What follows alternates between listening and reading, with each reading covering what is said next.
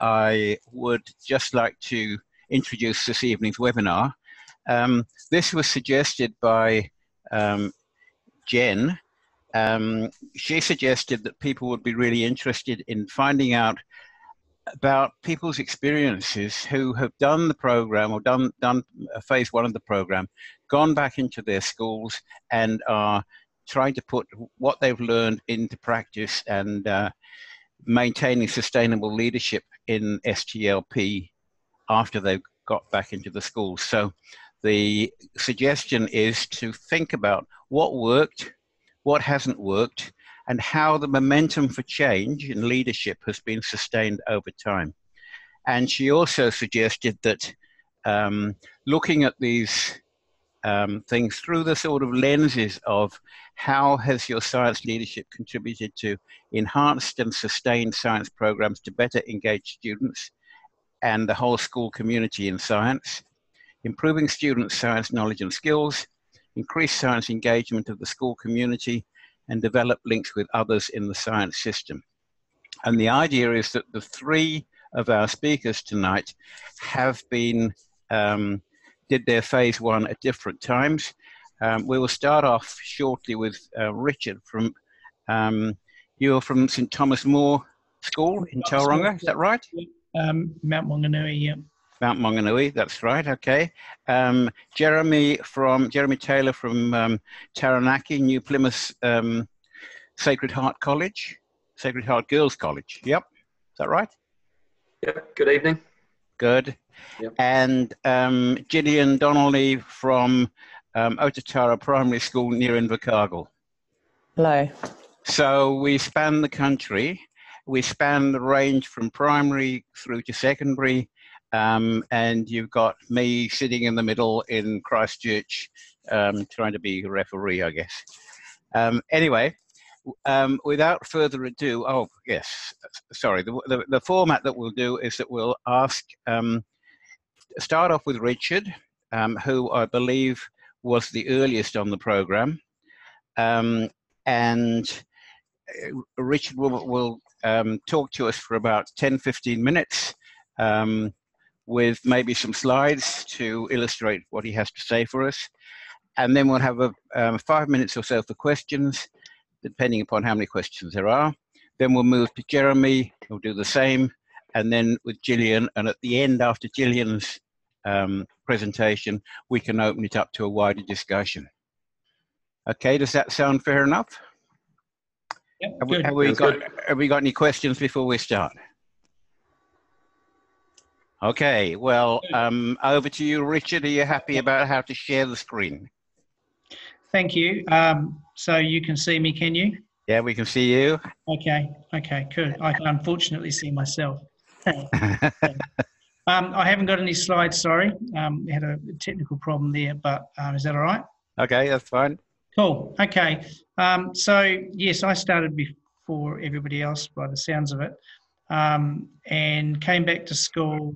My school, we had got to the point where we were doing very little science. We had no apparatus. It had just slowly worn away over the years. And so it was really from scratch for me. But the good thing was that having been on the STLP, I got a reasonable grasp of science capabilities. I got a great sigh of relief when I realised that I could focus mostly on library of experiences and support it with the capabilities. And then the other bit which I like to do is get out and do some science and engage with science. So when I realised I only had to do those things only, I relaxed a little bit because I was probably one of those teachers who felt a bit snowed under with all the content. And so I started in my own classroom. And I just decided that I would do the best I could, and I would find out who in the school was interested in doing science and wanted to partner with me. And so it was a bit of a journey for the first year. But I basically started out and took it easy. And because we had the House of Science kits, and I guess now as they're moving around the country, more and more people are probably able to access those for the primary schools anyway, I decided that I'd use those. They were great because they were set up with the nature of science and the science capabilities. And so I didn't have to, I could learn as I go, and my kids learned as we went. And also I'd learned that I didn't have to be the expert and that I could learn with them. And if we didn't understand, there was bound to be someone who could help us. Fortunately, at our school, we had about 4 parents who were all university lecturers in science, even though it was Mount Maunganui, and they were mostly marine biologists because that tends to be the focus over here. But they knew lots of people, colleagues or other scientists who could support me. And so I just started on this journey, really. And once I felt like I had a bit of confidence, then I decided that the best thing I could do was to present to the rest of the school some of the things that we were doing. And I just started out with library experiences, and then I tried to show them that the capabilities were a manageable way to think and act scientifically. Not that that was perfect, but it was a lot better than what I was used to. And I think I won some of them over with that. The only problem was the capabilities were still a little bit complex, and I didn't know how I was going to sell it to the teachers to do science capabilities on a regular basis. So what I decided was that I would just come up with some simple questions within those different capabilities, like what do you notice? How do you know this? Are you sure? And they were really simple little things that I started with. And I would practice them with my kids, and then the other teachers would see me doing it and they'd go, oh, we can do that. And then it naturally sort of fanned into my reading program. So the kids we would regularly use those sorts of things when we were doing my guided reading, and I would tend to focus in on the connected curriculums, and I would pick environmental issues, and then we would start to pull those apart. And I think because of where we lived here, the kids were really aware of things like environmental issues, especially things like we had the RENA. We had a big report come out about how many of our swimming holes were unswimmable over the summer because we didn't have enough water. And that's how I sort of started it out. And the rest of the teachers started to see that, well, maybe we could do that. And then slowly as we went along, I started to do a little bit more outside the classroom, and I started to build relationships with some of the parents who were really keen to get involved in some way. They were passionate about science. They wanted their kids to be passionate about science. And so they came on board, and they were a great support to me. One, because they had the expertise, but two, they knew other people who could help me. And they because of their jobs, they were often available to come and do stuff outside the classroom. And that's how it started. And I thought that if I can just do these things, then maybe the other teachers would start to get involved as well. And that did start to happen. I decided that I needed to get out and do stuff as much as possible. So with the help of a lady by the name of Emma, who was a marine biologist, and another lady by the name of Prathima, who was a marine biologist, we started a regular estuary study. And so since the beginning of my STLP and came back to school, we've been doing two estuary studies every year. We go into the same place, we gather the data, we run out the transects, we use the quadrats, and we consistently do that. And we found the kids liked going out and doing it. The environment that we're in is reasonably plentiful of marine species. And then we would come back, and then we would gather the data, we would interpret the data, we'd look at the evidence, we'd critique it, we'd present it, and then we'd sort of present it to other people. And as that happened, other people who were scientists who were involved at the regional council, they heard about it, and sometimes they would come along and help us out. A couple of times the photographers came, and so it started that ball rolling, where the rest of the teachers got interested. And then as we've gone along, I got to the point where I realised that we needed to do something about our apparatus. We were really, really short on apparatus. And so I went to the board and I asked them if they'd give us some money. So we bought measuring jugs and scales and thermometers and all those simple things that we didn't have. And teachers, when they wanted them, they couldn't find them. And so they said, oh, science is too hard, we're not going to do it. Some of the more complex things like balance beams, microscopes, the PTA decided to buy for us, electronics kits they bought for us. This came in time once they saw that we were committed to the science. But so a lot of the simple stuff I just made myself out of wood. We made inclined planes and balance beams and things like that. It wasn't that hard to do, but it was enough to keep things going for me and keep my confidence up. And also because I kept going back to the capabilities, I knew that I needed to, one, get the kids to do as much observation as possible, ask those questions, and we needed to gather data, and we needed to use the evidence, and we needed to interpret it. And so the kids got quite good at that. And at that time, the school had to rearrange, we had to rebuild, and so we went from individual classes to innovative learning environments where there were 3 teachers and 70, 80 kids. And that was really good because I had the support of the other 2 teachers, and I started to model it, and then they started to do it too. So that's really how I sort of started to engage my kids, I suppose.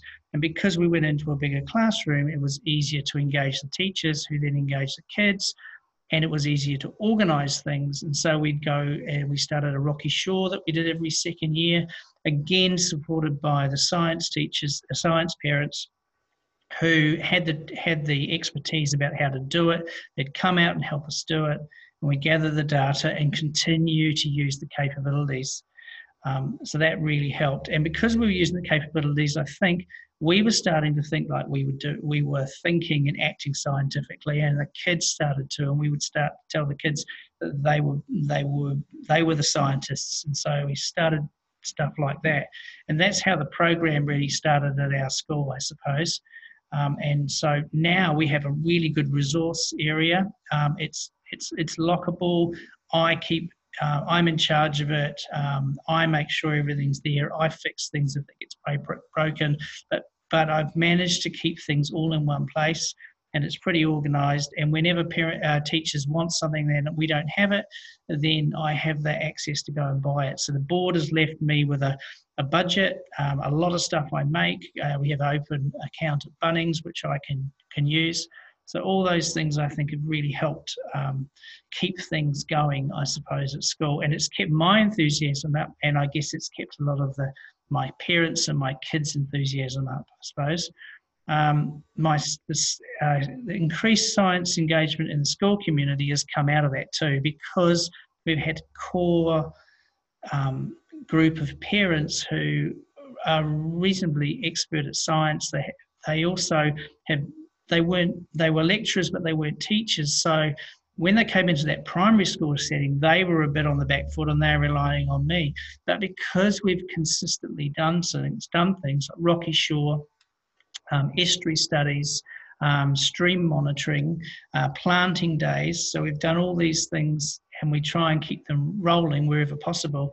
They started to understand how the primary school kids worked, and they started to take more of a leadership role, I suppose, when we would go out. So last term we went out and did a stream study.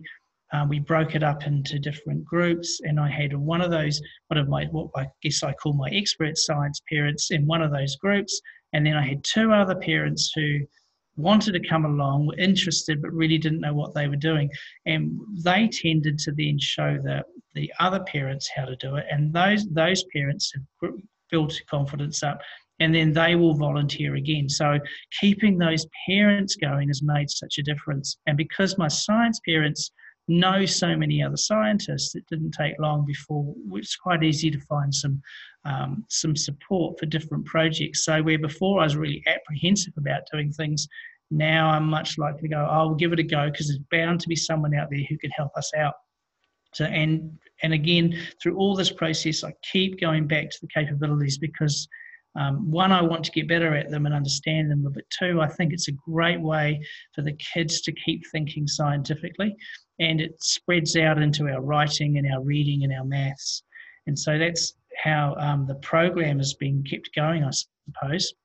And as long as we keep going out and doing things, it seems to work. And as long as we keep to the library of experiences, and I keep saying to the teachers, you don't have to be an expert. Just give your kids the experiences. If you don't know how things work or what it is, that's fine. You can just we'll ask some experts, we'll find some experts, or we'll just question. We don't know why this happened, and we just carry on going. And we don't have to try and put all the pressure back on the teachers. That's how we've started, and we just keep going. So whatever we're doing in school now, if we've got cycle safety next term, we know we have all the kids with all their bikes at school, so we'll do velocity and force, we'll do friction. We'll go out on the field and we'll pour water out on the field, and we'll do skids in the wet and skids in the dry. We'll try high gears and low gears, whatever it is we can find that will infuse some sense of science into what we're doing. And we've just found that if we just carry on looking for those opportunities, the kids have lots of fun, and we all learn a lot more about science, but it keeps that flag flying in science. And I've just committed myself to doing that. I'm not trying to do anything else. I've just accepted that I'm the science person at school. And if I keep doing that and keep trying to promote science, I think that really helps, I suppose.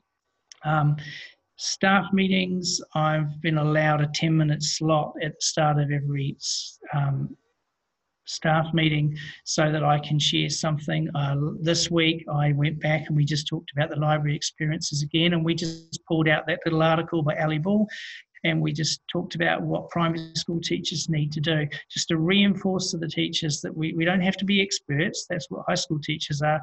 We can just keep giving our kids experiences and try and explain the phenomenon of the things that we see, and use the capabilities, ask the questions, and get out there and keep doing things. So that's really been my goal. And as long as I can keep providing the apparatus and the parents who are interested and they've got some expertise in science to the rest of the school, that seems to work. So that's really what I've done so far, is trying to keep the program going and keep the teachers and the community and the parent community going. And I think the parents are our best promoters, because they come along to all different sorts of things that we do. We did orienteering, and that came out of the fact that we wanted to do magnetism, and so we did some stuff on earth sciences and the North and South Pole, and then we decided, well, what are we going to do where we can get as many people involved as possible and do something that the kids see science as valuable. And so we went to the Redwoods and we did orienteering, and we went there for the day. We had a parent night where we taught them how to orientate the map and the compass. And then we went over and did a proper orienteering course over at the Redwoods. And so the parents came along, and generally speaking, the parents already loved it. And then they told other parents. And so it just keeps that ball rolling.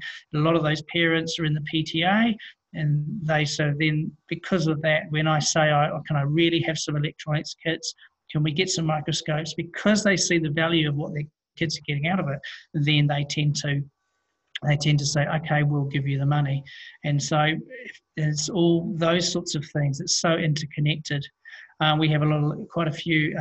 One of the parents, Emma, who was a university lecturer, she has a lot of students who then became land managers for the regional council, and they're in all different areas. And so they will now contact us and say, for an example, next term, they want one of the streams, they want the iwi and the regional council, they want to do a complete survey to see how many eels there are in the stream. Well, because we've sort of built up some reputation of doing a pretty good job, having enough parents, having good parents who keep the kids focused and organised, then so they contact us and say, hey, would you like to get involved in that? And so we just grab it, boots and all. We change whatever's happening on the school calendar. We make sure that we go and do that. And we, again, while we're there, we keep focusing on the capabilities. And we usually, in those situations, then we do have scientists from the regional council that come along. And because they're there, the kids are really interested because they want to know all about them. And it just inspires those kids, I think, to themselves become and get involved in science in the future. So that's sort of what we've been doing generally, and we just keep plodding away of it wherever we can, and always contacting the regional council and saying, is there anything out there for us? We're trying to do some more planting again this next term maybe. So we always do the estuary study every two out of the 4 terms. We do a stream study which we share with another school, which we do every term. We do Rocky Shore every 2 years, and then every other opportunity that comes our way, we grab it when we can. So I think that's really what we've been doing, and that seems to work. The kids, when we first started, we had 45% of our kids reach the standard when we did the what do we call it? The science engagement survey and the science thinking with evidence. And the latest one we did, we had 90% of our kids were at or above standard. So we feel like we just keep plodding away, and we're definitely making progress. Yeah, so that's what we've been doing, really. Thank you. Yeah, that's great. Really inspiring listening to the way that you've got people involved, and the way you've got parents involved, and your links with the regional council and so on and so forth. Brilliant stuff. Just I'll open it up to questions now. We need to move along a bit, but anybody got any questions of Richard? Hi Michael, yeah, it's Rob here down in Dunedin. Hi Richard. Hey mate, how you going? Yeah, good. Hey, thanks very much for that. It's really interesting. I just got a couple of questions, really. One would be, when did you start doing this back at school? And secondly, it sounds like you've really got the parents and the community involved. It sounds to me like that's been a vital cog in what you've been able to achieve. Do you think you'd have got where you are without that community involvement? No way. No, it was just interesting that the Emma Richardson, who had just finished lecturing at University of Waikato, she wanted to start an education program of her own, and so she had her little girl at the school, and so we teamed up. And she, in some ways, she has quite a lot of control over what we do from the point of the technical stuff that we do, but she really wanted to promote this for herself, and we also wanted to do it as a school. And so she now is funded by the regional council, but at the beginning it was really an experiment, and she didn't really know how it was going to work with the primary school kids, and I didn't know how it was going to work with the whole process of doing the science. And so we just worked together, and she was the one that started it, and then she had so many other colleagues that she knew and land managers, and so without them I would never have been able to do what I have achieved so far. And of course I had another, Anthony Mills also was on the STLP with me, so he's now at a different school, but having his support helped as well. But yeah, if you find your science parents or find your people in the community who are keen to help. And I learned really quickly that the Tauranga City Council and the Regional Council, they need to be working with schools. So if you start asking them, they're really keen to help, because they need to be doing it as well.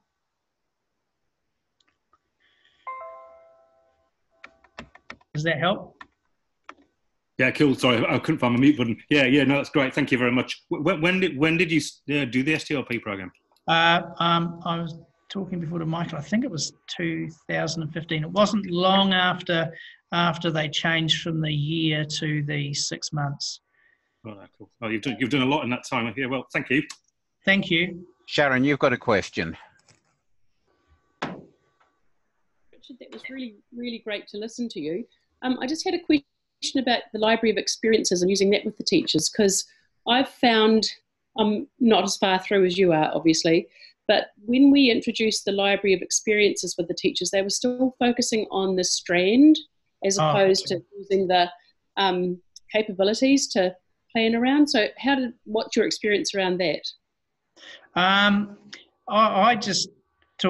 think at our school, they had got so snowed under with doing the 5, including the nature of science, but they got so hung up on that they'd sort of thrown the towel out. So that when I read, so we went through and we really looked at what Ali Ball had said in that, that little 2-page article that she did on library experiences, and she gives all those examples. And I really worked hard to say, look, this is all you need to do.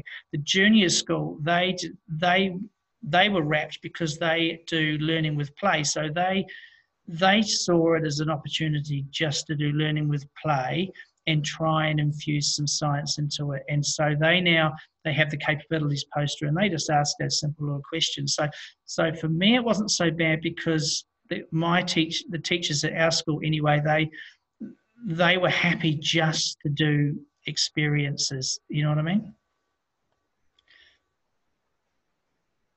Thank you. And that was good. So I don't know. We still try and cover the living world and the material world in our planning, in the sense that we go, oh, we've got a bit of a gap. Like we've just been talking recently, going, man, we haven't done anything on space or anything for quite a while now. We really need to think about that, but we don't hold on to it too tightly. And my teachers at our school seem to be okay with that. Thanks. Yeah, I think it's a little bit maybe different for us because we only have the kids for 2 years, and so they. Oh, you're an intermediate. Yeah, so they're kind of thinking, okay, we've got to do this and we've got to do this, and they plan for the content and then fit the capabilities in, rather than planning for the capabilities and using the content or the strand as the context. Yeah, but thank you for that. Yeah, I think I was very fortunate with our principal that she really got on board with the STLP, and I think she supported me in saying, no, this is what they're saying, do the capabilities, do library of experience, and get out and do stuff. And I think because it came from the top, I think the teachers were more open to going, okay, we'll try this new way of doing things. Thank you. Can you hear me? Yes. Yes. Thank you very much. Richard, sorry, I missed your name for a second. Let's move on. Let's hear from Jeremy. Jeremy, you're from New Plymouth, secondary school teacher. So let's hear what it's like in the secondary school, please. All right. You hear me okay? Yep. Well, I did hear Richard refer to the secondary schools teachers as the experts, so thanks for the endorsement, Richard. I teach at a year 7 to 13 secondary school, Catholic girls integrated school, about 710 students, and I'm the head of department.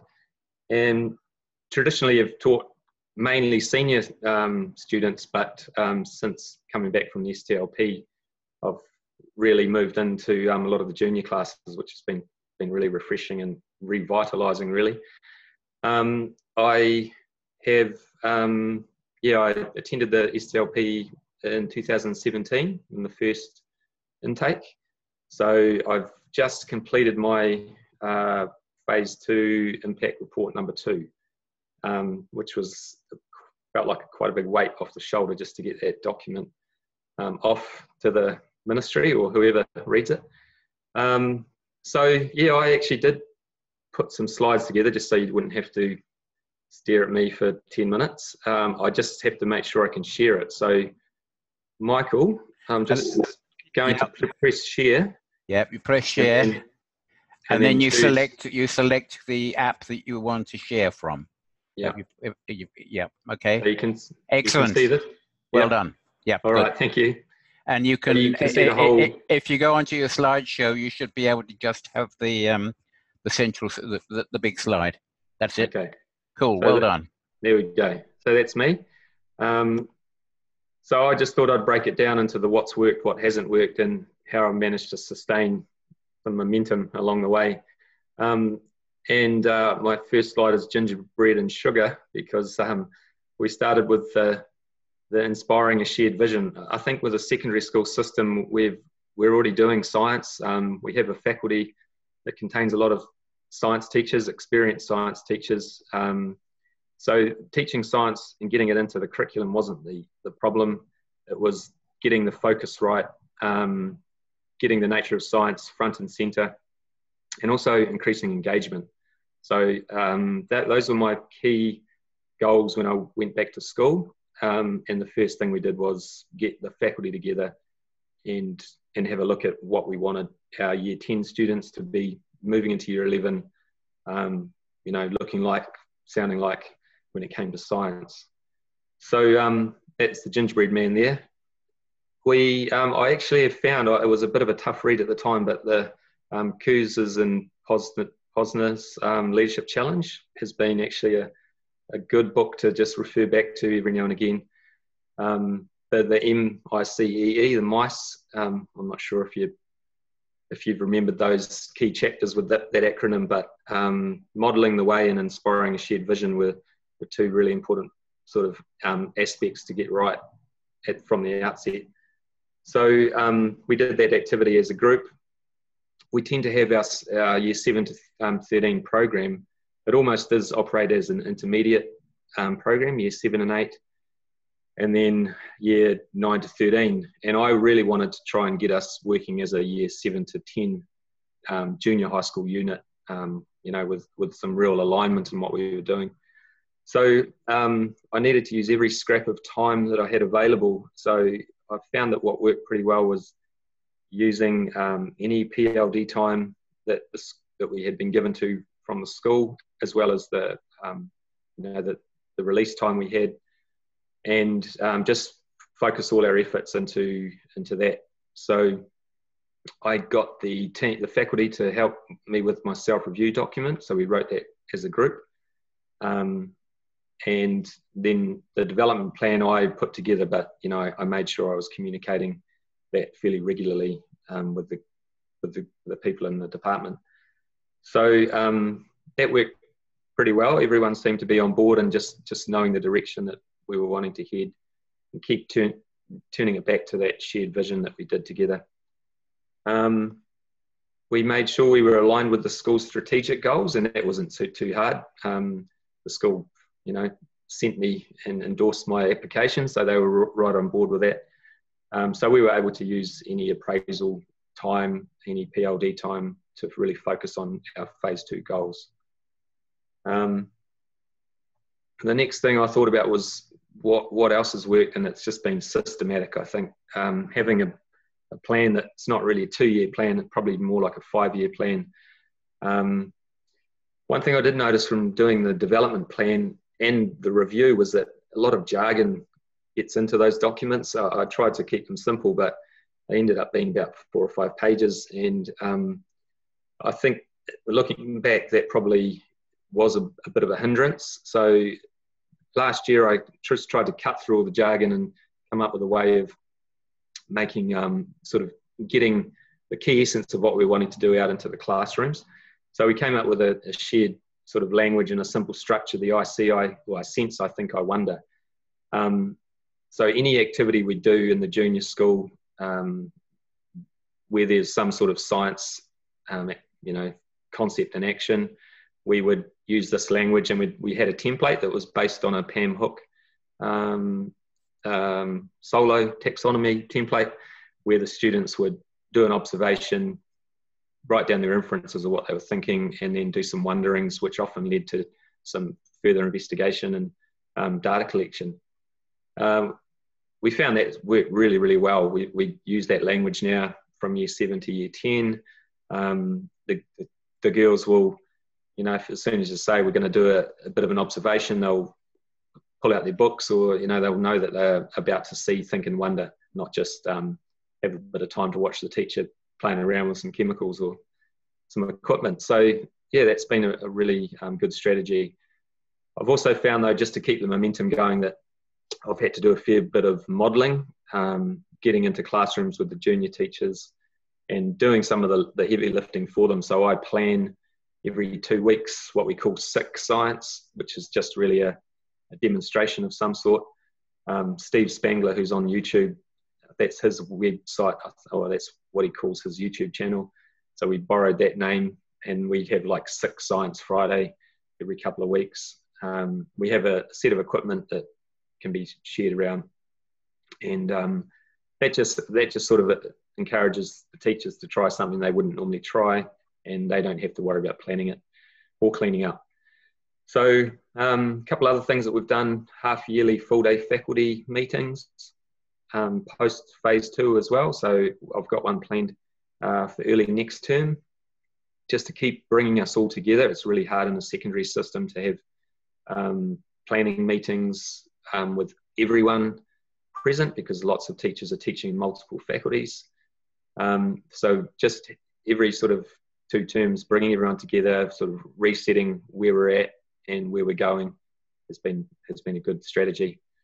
The wide-eyed and bushy-tailed, I think it's just trying to keep your head up, looking for opportunities, not getting bogged down, remembering that engagement is the key goal, and just finding anything that, you know, will be an engagement to the students.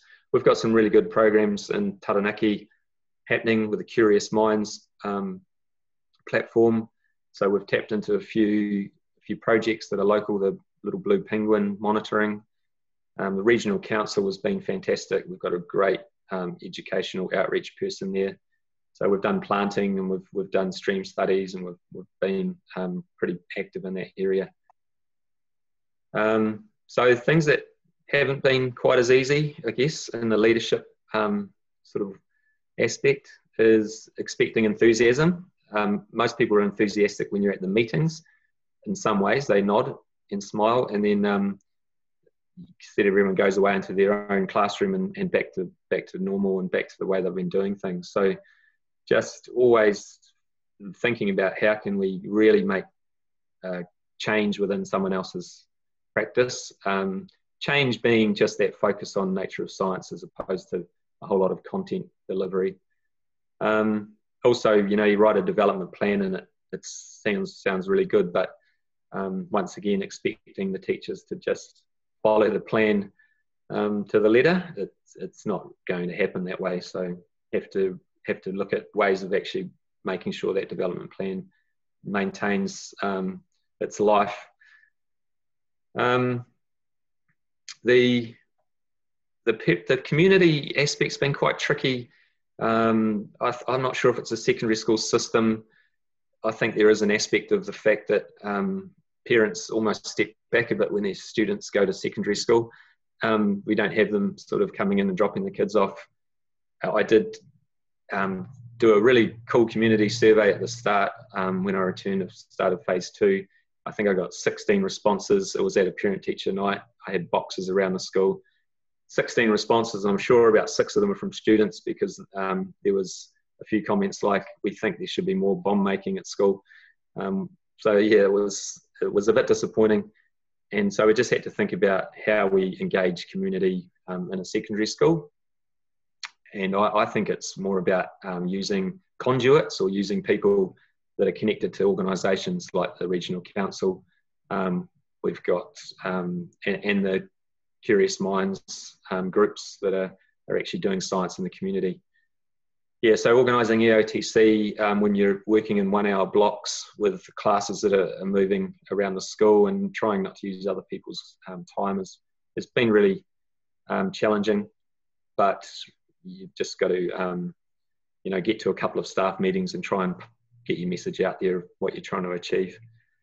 I haven't got a clock with me, so I'm just trying to make sure I'm not running over time. Michael, just jump in if you need to cut me off. You're all right, I think, at the moment. Okay, I've only got one more slide, so. All right, mate. Okay. Yeah, I was just going to say the nature of science, I think, has been poorly taught for a reason. It's actually quite hard to get a grasp of, and how it really looks in the classroom. So that's just something I think does take a lot of time, and having some simple structures like the IC, I wonder, just to get some of the the communication and observation skills strengthened has been good. And yeah, just operating in a school is always some other job that seems to come onto your desk when you're just about to do something with your science hat on. So momentum over time, like I said, just having a plan, referring back to some good documents that you've collected in phase 1, a couple of readings that stood out, just going back and having a look over them at some stage. I found in phase 2, it's really a roller coaster, because you get yourself really worked up to get some of the milestones completed, the impact reports. and then you have a real lull afterwards, and then you've got to try and sort of pick yourself back up and get back into that mindset of really pushing yourself. Really open communication with everyone in the faculty, and being prepared to listen, but also try and get your point across. Strategic staffing has been really important for us. I've made sure, being a head of faculty, I can put myself into any area basically. So in the last 2 years, I've had a sample of being a year 7 teacher, 8, 9 and 10, and just working with the teachers in that capacity has been really good.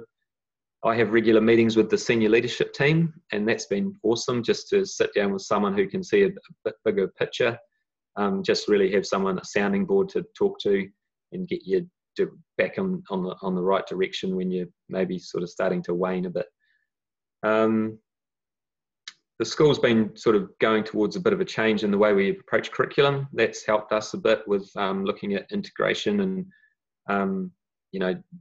doing a bit more of the 21st century learning stuff, and just overall just that enthusiasm, willingness to give anything a go, and not be too disappointed if it doesn't pan out the way you thought it would, but just to be doing some engaging science is the key for us. I think that's it, actually. So I'm hoping covered enough. Okay, that was really good. And what was really clear to me was the challenges that you have that differ from the challenges that people have in the primary system. Yeah. And I guess the question that comes to me is, if you had an open slather, and you were, say, the principal of an innovative new secondary school, how would you change the overall curriculum to enable you to teach science the way you wanted to? Yeah, I think I like the idea of a junior secondary school, like a 7 to 10 system, to just really focus on those years that you can make some big differences as far as the way you use the curriculum. From year 11 to 13, you do start to have to change your structure to align yourself with NCEA. So being able to divorce yourself from the NCEA system and just focus on that would be great. Also, just a bit more flexibility in the timetable. So having blocks of time, a 2-hour block every now and again, so you can actually really get out of the classroom, do some stuff out in the community and get back to school without disrupting other people's curriculum time. And I think actually doing a bit more cross-curricular planning. So maybe back to the thematic approach that I think a lot of primary schools use, and secondary school systems, there may be some out there that do that, but having those sort of science skills being used in other subject areas, and everyone having an idea of what we're doing in science and what they can do to support us within their curriculum areas. So I'd say it'll be just a real change up in the way we use time and the way we manage sort of the curriculum as opposed to silos, just open it up a bit more. I think that's probably happening in some areas, but not where we are. Could you stop sharing your screen, by the way? Yep. How do I do that? I think you go to the top of the screen, and that's it. Good. Yep. I think any more questions for Jeremy? Stunned silence, hey? Good. I may have been speaking too fast. Jeremy, can you hear me? Hi, Richard. Yeah. Hi. Hey, so I'm just interested. So, not understanding the high school system really in the way high school teachers think about science, is the capabilities and things like the library experience, is that quite new to them? Yeah, I know the capabilities is. I think I heard about maybe 3 years ago, and the nature of science has always been there, but it has been the poor cousin, I guess, in the curriculum, maybe for secondary school teachers, with the contextual strands dominating. So I must admit, the library of experiences, I'm not quite sure. Is that a resource you use in primary school? I guess for us, it's It's just a series of scientific experiences where the kids get the opportunity to do observations, so that when they get to high school, there's some sort of foundation experience that the high school teachers can work with. Yep. So it's they're practical tasks. Very practical experiences of some kind that are of a scientific nature. My thought was we're busy doing all this in the primary school, and when they get to the high school, of what benefit are these skills and these attitudes for high school teachers to teach our kids about science? Because we just keep doing it, hoping that somehow this is what we should be doing, you know? Yeah, that's right. I just hope the students that come through our doors have experienced the science that you've been talking about, because, that's what we're trying to push at secondary school. But I must admit, maybe 5-10 years ago, these students might come to secondary school and be a bit disheartened with, the amount of content they might have to learn, and sort of going away from some of those core nature of science skills. But that's just sort of a generalisation.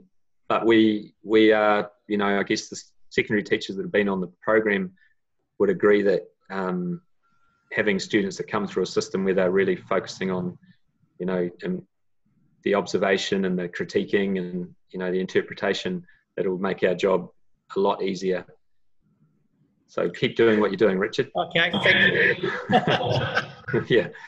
Hey, Richard, just to quickly, one thing that you mentioned at the in your bit, you mentioned the House of Science resources. Yes. I don't know whether everybody knows about them. Could you just describe them briefly? Oh, okay. There was a lady by the name of Chris, and she was head of department at Tauranga Girls College, and she decided to create all these science kits that had a capabilities, nature of science focus. And she's built up a massive collection, and it started out in Tauranga, but now it's moving around the country, and I'm not sure how many places she's actually managed to start the House of Science. Some of them have got different names, I think, but they are fantastic, especially for primary school teachers, because you can just take the kits, the planning's all done, the resources are all there, the consumables there, and you can just do it. And that's made such a difference in our school, because the confidence levels have just been boosted because they can just grab the kits and use them. And we just book them, and I stick them in the staff room, and then the teachers start playing with them, looking at them, and then they say, well, I might use this for my kids tomorrow or something. Great. Okay, thank you. Any more questions of Jeremy before we move over to Gillian? Nope. Okay, Gillian, it's all yours. Thank you, Michael. Do you prefer to be called Gillian or Jill? Either. All right. Thank you, firstly, Richard and Jeremy. I could make connections with a lot of your experiences, a lot of the same experiences that I'm having down here. I was on the STLP in the second part of 2016. And I was hosted by the Environment Southland, which is our regional council. I'll just share a screen with you. Have you got that now? Yep. Yep. Perfect. So Otatara is a semi-rural area. We are about 5 to 10 k's west of Invercargill. And we're situated between the New River Estuary and Oreti Beach, which means that we're quite close to a lot of environmental stuff, and we're surrounded by native bush as well. Before going on the STLP, I would say that we had really strong leadership in our school, so I had good models to follow. There was a really culture of change, and that teachers were really used to being exposed to new ideas and trying out new ideas, and were innovative practitioners to begin with. There was varying degrees of science being taught. It was pretty much dependent on teacher comfort with and their interest in science, because we have an inquiry model school, but it's very much responsive and student-led. So we're not following a 2-year plan or any kind of reoccurring plan. when I surveyed our community, they may as well have been reading the curriculum document. They really wanted all the same things that we wanted. So that was quite heartening and a good starting place.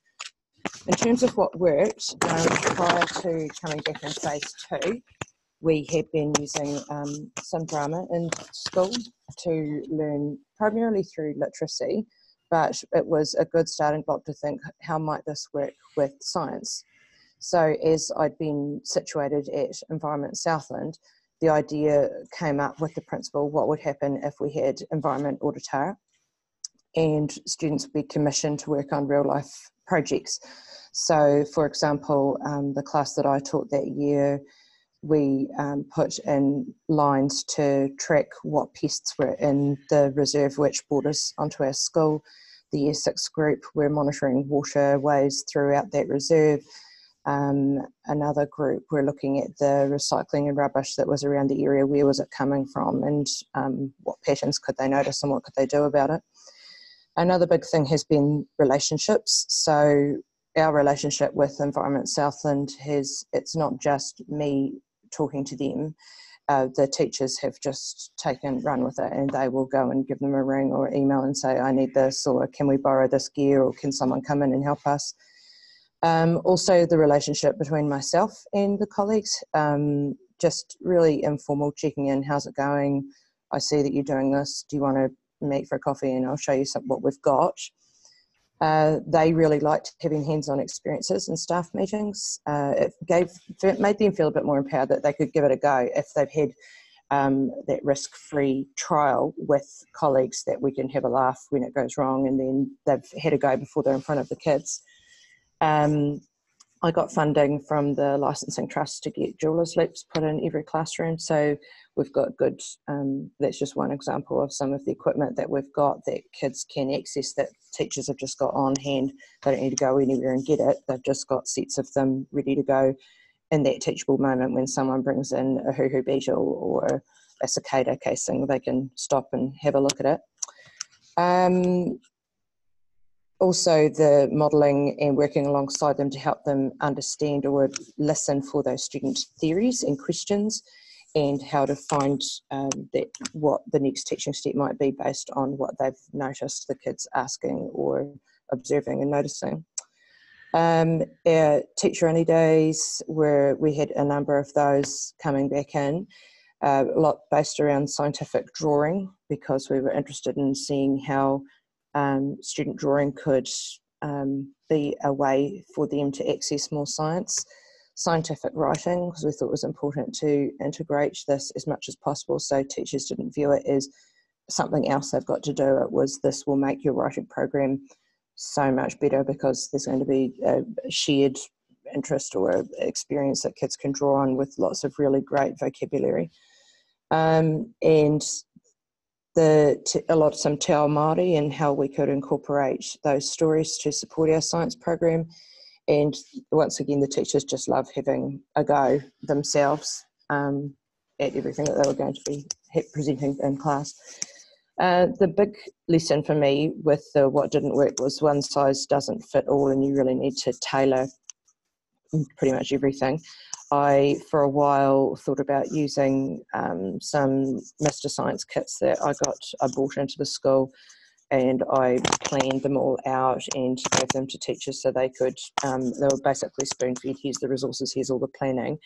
Our teachers are used to a lot of autonomy and selecting what they like to do, so for some people they liked having that support, and others they just didn't get used, and it wasn't really a good use of my time. Anything that I did that was a one-stop shop in terms of resourcing, finding some great questions and then thinking, let's put them all on little colourful cards and laminate them and put them on a key ring, and then everyone can have them in their pocket. That's just something that not everybody's going to want to use. And I'm a big fan of planning on spreadsheets, and so I did a lot of my planning that way and shared a lot of things through a Google site that is just not the way everybody works. Also, the mental of the expert approach wasn't going to work right across the school either, as our junior school are much more into a play-based learning approach. So getting them to focus on the library of experiences like the other guys were talking about was much more beneficial.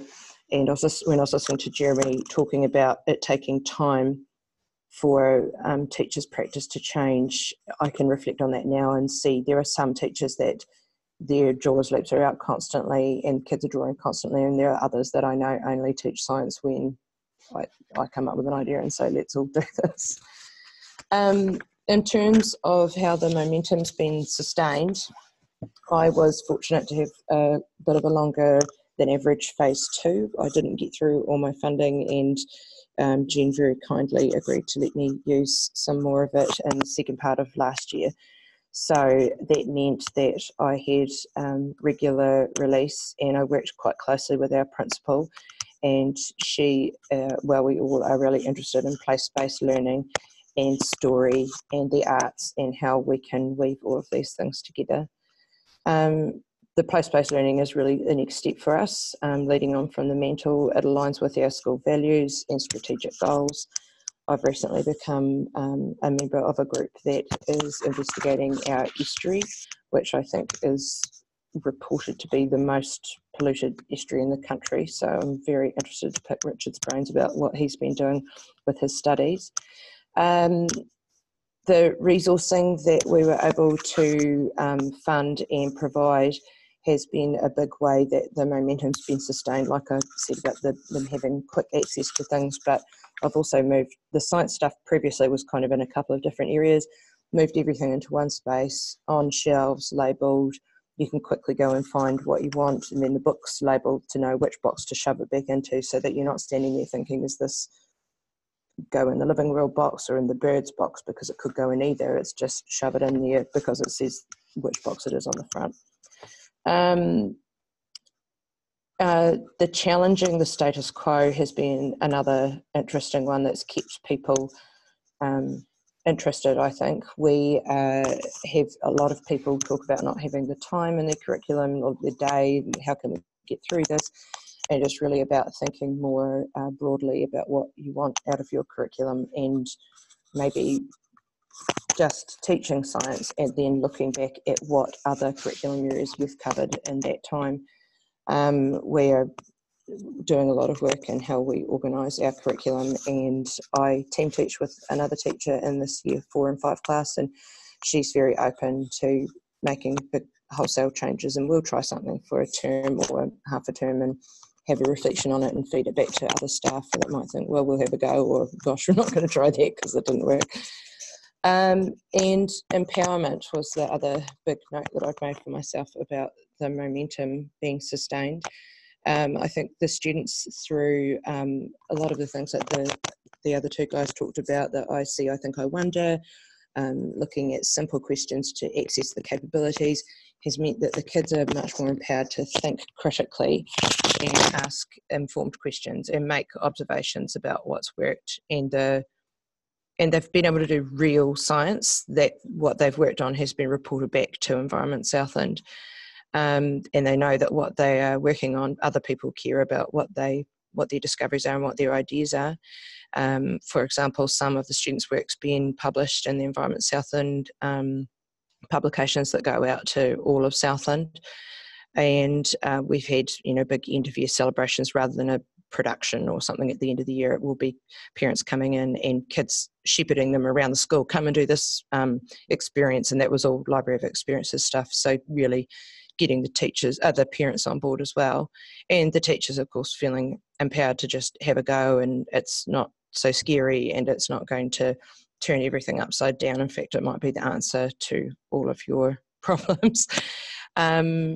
I have zoomed through that at lightning speed, but I'm also aware of how the time, and it being late in the term, people might want a wee break. So, Michael, if you want to lead some questions, that's about me. Thanks, Gillian. That's great. Let's open it up to general. Well, firstly, are there any specific questions for Gillian? And then we'll open it up to general questions.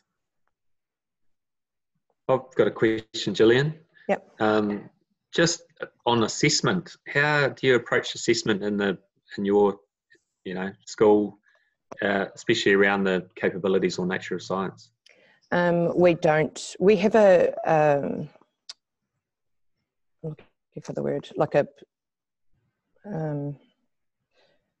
continuum, or it's not the right word. Like progressions, or yes, yeah, sorry. something like that. Yeah. We had science progressions prior to me coming onto STLP. Okay. And so I was able to go back and dig into those and see, do they actually represent what we want to in terms of the capabilities? And there wasn't much refining that needed done, to be honest. So we will look at those in terms of a whole level. So if we're reporting on science to our board at the end of the year, then that's what we'll do, and we'll moderate across classes. Oh, that was pretty handy, having those all ready to go. Yeah, it was. and do you report to parents science as a general subject? We do, if it has been a focus area for that year. So it has been for the last few years, and it will more so be a judgment on their attitude and effort, as well as maybe, where they're at in terms of a level. But we'll talk about, the sorts of questions that they ask, or how engaged they are, and what, that they're doing some deeper level thinking, or that they're, able to know the difference between an observation and an inference. Right, great. Thank you. Gillian, would you like to unshare your screen? Sure. When I can find the... Up at the top, should be. Thanks. Okay. More questions? Hi, Gillian. Can you? I don't know if you can hear me. I can. You were just talking about science progressions. I didn't know anything about science progressions. There is actually some, is there? Our school had developed some. Have you? Yeah, they're big on progression. So they all are based on curriculum. Yeah. So okay. Yeah, we've got writing progressions and reading progressions that come from the literacy progressions, but I'd have to dig around and find what they're for. But what our science ones are based on to begin with. Yes, we use the reading, the writing, and the maths. But I was thinking, that's great. There's science progressions, but you've developed them at your school. Yes. Oh, that's fantastic. Great. Oh, thank you. Would you be willing to share them, Gillian? Sure. Yep. Great. So if you flick them to me, I can make them more generally available, if that's okay. Sure. Oh, thank you. Okay, thanks. One of the things, Richard, that you mentioned was making your own gear and collecting stuff. Yes. And I was just wondering whether any of you guys have seen, there's a document that I got from the British Voluntary Service overseas, which is basically science equipment for third world teaching. And basically it's lots of ideas of how you can improvise stuff. If anybody's interested, I'd be quite willing to put that up on a link to it up on the Facebook pages. That would be fantastic. Yeah, I'm always looking for ideas, and sometimes the things that I try out don't work as well as I hoped. It'd be really good. I think that's common. Yeah. Okay, any more questions of any of our speakers? Yeah, this is Lauren. Hi guys, thank you. Those were really enlightening and a little bit overwhelming. We're just in our first part of our program, so just thinking about going back, I've got a couple of random questions. Both Richard and Gillian said about collecting data and doing it quite regularly. We were talking about it as a school and having that data available to other students, like normal scientists have data available that they go and check what's been done before, and then they can work from that, so that there's always a regularity there. Is there anything that you're doing at school to kind of archive the data that the kids are getting? Hi. The lady that we work with, because as far as the estuary study goes, because she has funding from the council, she's got about 6 or 7 schools who are she has designed with our help a good system for doing the data gathering. She now combines all that information, and she's just starting to put it onto one spreadsheet that which all the schools can access, because we're all doing an estuary study, but it's all coming out of different parts of Tauranga Harbour. So that has been outside of I haven't done it, but it certainly seems to be available, and there's other organisations that will make themselves available for us to put data on, apparently, which is news to me, but that's what she was telling me. So I think it is possible. Well, that sounds good. Hi, Lauren. We had collected some of the data the kids had used in spreadsheets, but we, as part of the commission and the drama, Environment Southland came and said, this is how we want the data collected, and we want it shared with us at this time in this way. Just it was part of them being in role as scientists. And Waratara Pest Busters, which do the trapping and things in the bush that we were collecting data on, what was out there, just informally asked us for our results. But in class, in both the classes that we're doing that type of monitoring, their data was always visible on the wall space, so anyone coming through could have a look and see what they were finding or noticing. Oh no, that sounds great. So two kind of different ideas there. The other question that I had, Gillian, you seem really connected with your host and that it's still really having a good relationship with it. Jeremy and Richard, have you still had connection with your hosts? Are they still involved with you, or how would you encourage me to continue that relationship with my hosts? Because at the moment you've got another term with them, and I want to maintain that relationship. But are there any things I need to be doing now that's going to happen later? Do you want to start, Richard? My host, I was working for a titanium company, and most of their stuff is reasonably hush-hush, so it's very hard to actually you can't take the kids in where they are working, so that's been a bit difficult. But I know some of the people, my mate Anthony, who was working for the University of Waikato at the Marine Studies, he's just maintained that relationship, and they have led him so many resources and given him lots of opportunities to do things. So I'm not sure who you're with, but usually they're really keen to maintain that relationship. Yeah, I mean, I'm with the Coastal Marine Field Centre, so in Tauranga. Oh, are you? Which is the same as what my friend. Where are you? My school's Waikino, so I actually have a massive commute down there, but it's been really worth it for that, hopefully that relationship that will keep happening. But they just seem, they're really busy, and we're so far from coast in lots of ways. It was kind of like, what can you pick up and choose that they're going to be able to use and that they're going to get some benefit from as well, like having a bit of a mutual relationship rather than just a take all the time? Yes. Yeah. Okay. Oh, so you're at the same place that Anthony was at, but of course we're right here on the ocean, so it's probably a bit easier. I would try and build some relationship with Tauranga City Council and Environment BOP, because they're always really keen to do stuff. Awesome. Oh, thanks for that. That'd be great. If you email me, I can give you some contacts, because there's lots of opportunity. Land managers are always looking for schools to do stuff, and there'll be projects over in your area, planting and stream studies, that they'll be really keen for kids to get involved in.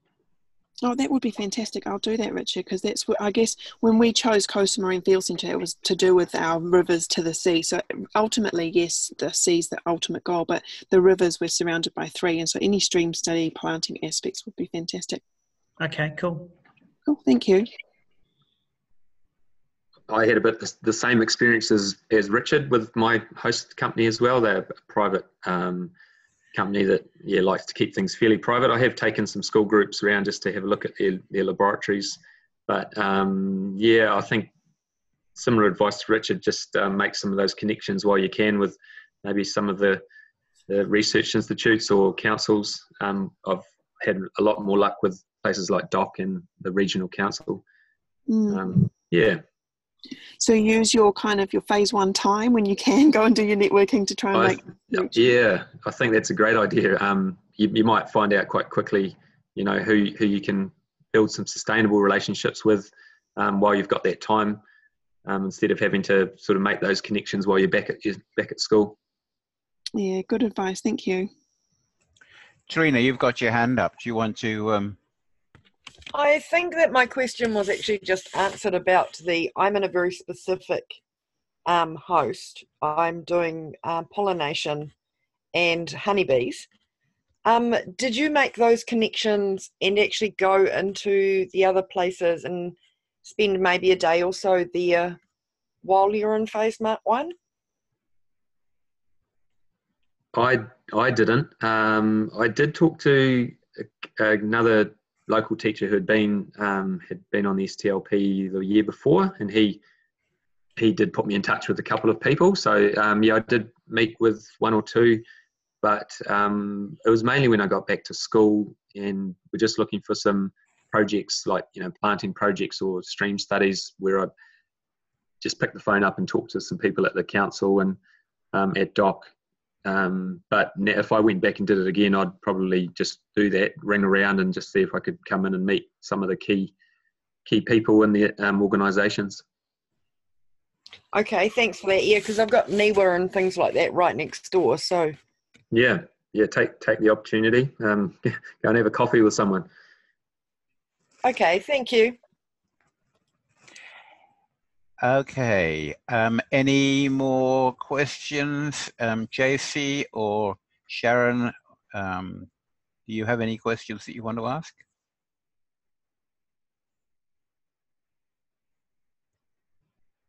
Okay. Well, I guess we've pretty well come to the end. I'd like to appreciate our three speakers. I've really enjoyed listening to you guys, and I've learned heaps, and I hope everybody else has. And as I said, I will put this up onto the up onto YouTube, and I'll let everybody know when it's up there. So thank you very much, and without any more ado, I'd like to wish you good night, and see you next time. Cheers. Thanks, Michael. Great. Thanks, Thank you, guys. Michael. Thank you, Thanks, guys. Michael. Thanks. Thank you.